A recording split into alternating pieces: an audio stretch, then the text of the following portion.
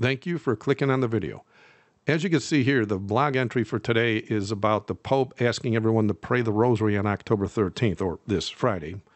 And it's to acknowledge the anniversary of Fatima, and he goes into detail in this video, and if you want to check out the video, you can just go to the source. But I am not going to click on it in my video here because YouTube will probably pull the video and throw another copyright strike at me because the Catholic Church has been complaining on a regular basis, and I've already lost 7 videos to their complaints.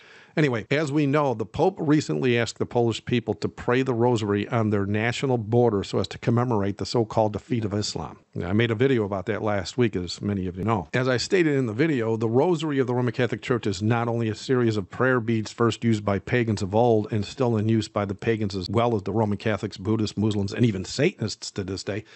These prayer chains are nothing more than a way for the unsuspecting and honestly loyal followers in these religions to be used by their deceptive leaders as a way to anger the Christian God. And yes, the Bible does confirm that which I just said in detail. For example, when Jesus was asked by his followers on how to pray, he gave them an outline on how to do just that in Matthew chapter 6. All Catholics, and thanks to the prophesied Vatican infiltration into all the churches except the obedient remnant church, most people call that outline in Matthew chapter 6 the Lord's Prayer, when in fact it is not a prayer at all. In fact, all of John 17 is actually how Jesus prayed. That entire chapter is a prayer that he spoke in the garden that night right before he was arrested. If you place the outline he gave us in Matthew chapter 6 alongside of what you see him praying in John 17, you can see the outline clearly. But now for something most Catholics have no clue about because they're priests who have admitted in writing, and I'll share that in a minute, but they have admitted in writing that they are truly pagans using Christian names for their ancient rituals. These pagan priests never give them everything the Bible has to say on any one topic because it'll expose them, of course. And so the Catholic people have no idea what I'm about to say because they also tell them not to read their Bibles. For example, as many people already know, and I have a page on the website all about this as well, the Rosary is a collection of many prayers that are to be repeated over and over again each and every day. And I know this as fact too because I was Catholic over 3 decades ago and I prayed that Rosary every day.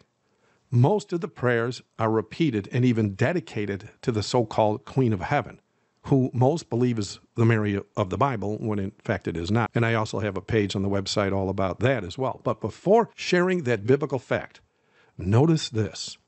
When they asked Jesus how to pray, before he gave them that outline in Matthew chapter 6, he stated the following quite clearly in verse 7. He said, when you pray, use not vain repetitions as the heathen do, for they think that they shall be heard for their much speaking.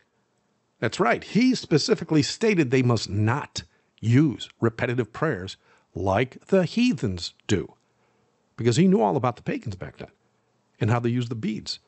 And for those of you that don't know, the word heathen in that passage comes from the Greek word ethnikos, which translated into English means of the nature of pagans, alien to the worship of the true God.